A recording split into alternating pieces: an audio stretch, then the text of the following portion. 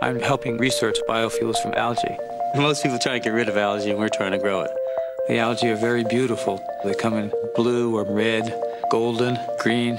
Algae could be converted into biofuels that we could someday run our cars on. And using algae to form biofuels, we're not competing with the food supply, and they absorb CO2, so they help solve the greenhouse problem as well. We're making a big commitment to finding out just how much algae can help to meet the fuel demands of the world.